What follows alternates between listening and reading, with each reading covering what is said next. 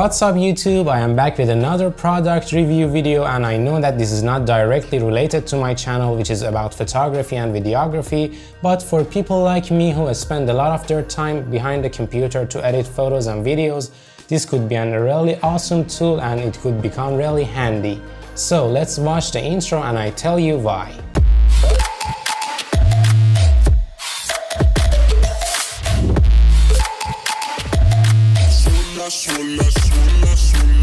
I'm not sure if you are familiar with the Logitech MX Master series mouses, but this is the third version of their mouses and it was built with the mindset to give the maximum comfort while holding this mouse in the hand. The design of this mouse is so good, and I mean it has been crafted so precisely to be in the ergonomics of human hand. In the box you will get the mouse and also you will get a USB receiver, but I also should mention that you can connect this mouse to your PC using a Bluetooth, and you will also receive a USB-C charging cable and also some instruction papers. As Logitech has mentioned, this mouse will give you 70 days of usage on a full charge, and also if you charge it for 1 minute, you can use it for 3 hours, which is really insane. Now let's take a look at some of the special features of this mouse. One of the unique features of this mouse is the scroll wheel. It uses an electromagnetic wheel which will provide you with two different scrolling options. One of them is ratchet mode and the other one is free spin mode. In the ratchet mode you just turn the scroll wheel and it moves really precisely step by step.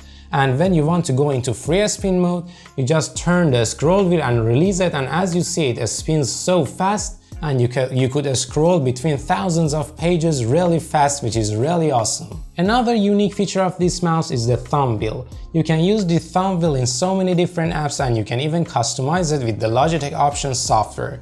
Now let's jump into my PC and I'll show you these awesome features. So here is the Logitech Options software, and when you go through the features it would give you some explanations about the MagSpeed, as I said, and also there's a mode shift which you can toggle between the ratchet and free spin mode. You will also see a gesture button. I do not use this button so much, but it is here. You can use it to move between the windows. It could be useful for you. And here is a thumb wheel, as I said. You can use it for so many different apps, and as you see for Excel for example, you can use it to move really fast between the columns, and it is really good for Excel. In Premiere you can use it to scroll in the timeline, which is really good and handy.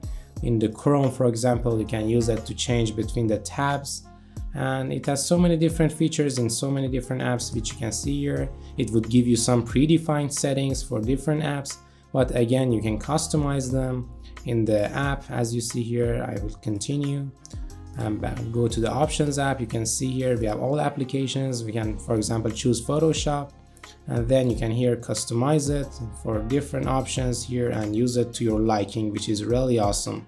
So there were some people on the internet saying that the scroll wheel of the MX Master 3 is not good, it's not working well, it has lags and delays. So I'm just going to show you how this works. I do not have any problem with it. As you see here, I can really easily move between the rows, and if I go into free spin mode it just goes so fast into 2000 to 3000. As you see here, again I can go up in free spin mode really fast, and if I hold it it would stop. Again I can go really fast without any problem.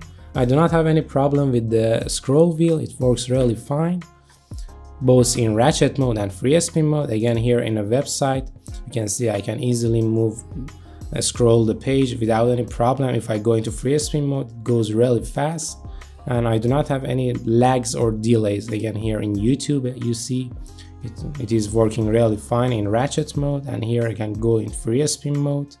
I do not have any problem really with the scroll wheel, and I haven't seen any issues. And here in a PDF, again I can move really fast between the pages in free spin mode. If I hold it, and here is the ratchet mode, I do not have any problem with it. It works really fine.